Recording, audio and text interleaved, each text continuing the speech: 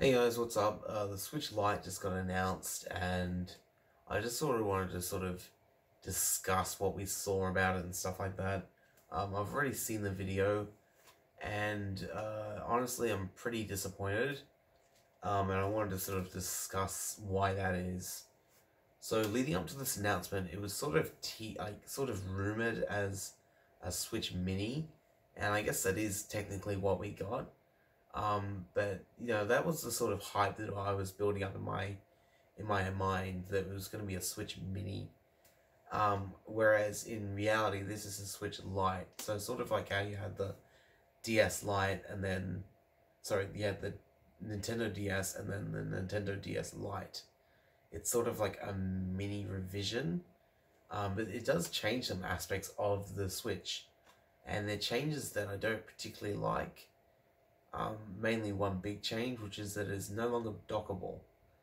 So let me just straighten out the math for you. What we're giving up is dockability, and what we're gaining is maybe 10% like footprint back, like it's a little bit smaller. But it's not really smaller. The main problem with the Switch is that I can't just easily put it in my jean pocket. Like I have to have it in my bag, and when it's in my bag, it needs to be in a protective case. So you're left in this situation where it's this like big unwieldy thing. And this Switch Lite doesn't really fix that in any way. Like it's still huge. It's a massive like tablet-sized device still, and it's still got these joysticks that like stick out 1/2 meter. Like, it's not really any smaller. Like, if we actually look at the design of it, the buttons and the triggers and stuff like that, they look to be the same mold as the Switch, as the Joy-Cons.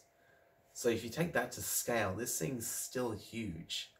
Like, the only real change is that the Joy-Cons aren't detachable, and it's a little bit shorter, and the screen-to-body ratio is a bit better.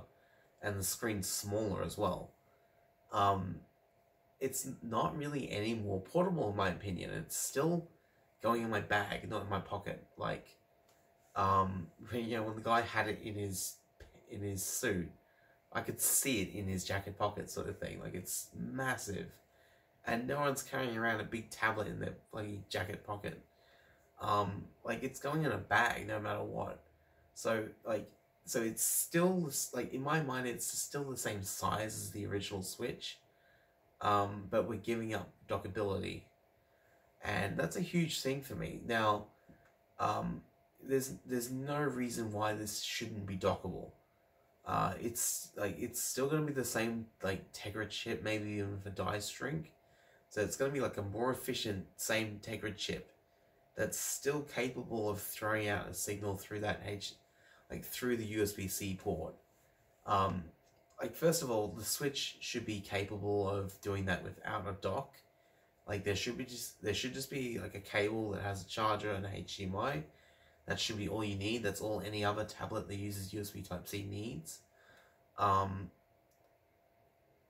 yeah, there's just no reason why it shouldn't be dockable. Like, I'll take a hit on quality. Like, let's pretend, like, number one, it's the same thickness, right? So I imagine you have the same heatsink set up, the same fan set up pretty much. Just because it's got the same form factor almost. Like, it's the same thickness, same sort of area. But let's pretend they've actually cut down the cooling a little bit. It's still capable of outputting to a TV. Like, I'll eat the quality resolution loss for having that ability, that option to play on TV.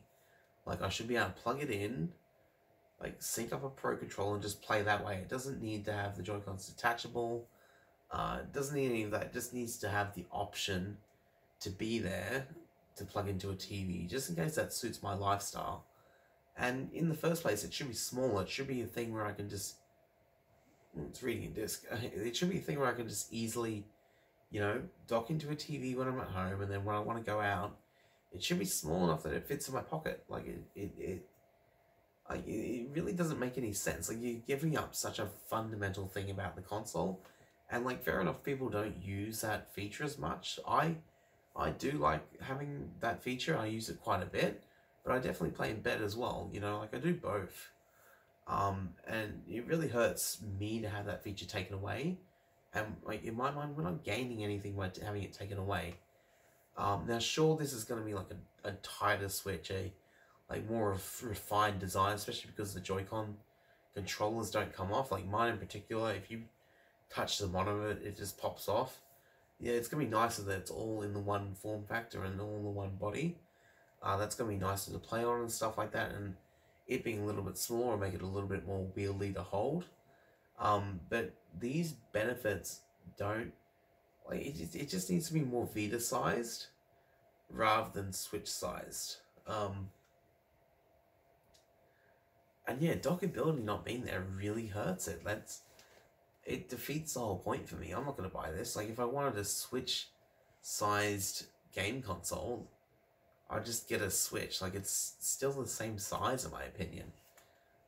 I mean, I guess it's the same story with the DS Lite and the Nintendo DS. Like, the DS Lite's only a little bit smaller, but it didn't take away any functionality, really.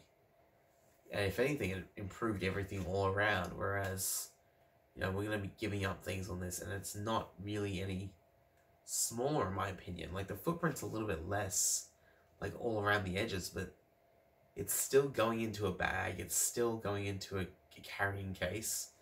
In my mind, that's still the same footprint. And until it's fitting in my pocket, there's no reason for it to not have HDMI out. In fact, when it's in my pocket, there's no reason for it to have HDMI out. My phone has HDMI out. A Raspberry Pi has HDMI out. That just doesn't make any sense to me that it doesn't have that. And I think it's a fundamental thing that should be in there in the first place. Look, it's really late, guys. I gotta get to bed, but yeah, I'm very disappointed in this. This is not a direction that I like, and yeah, buy a used Switch. Just buy that, because it's not any better. It's not any worse. It's just buy a Switch at this point, because it's not, you're not losing anything not waiting to upgrade to this model.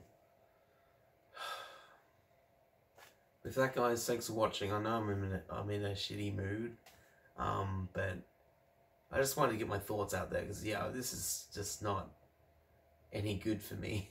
I just whatever.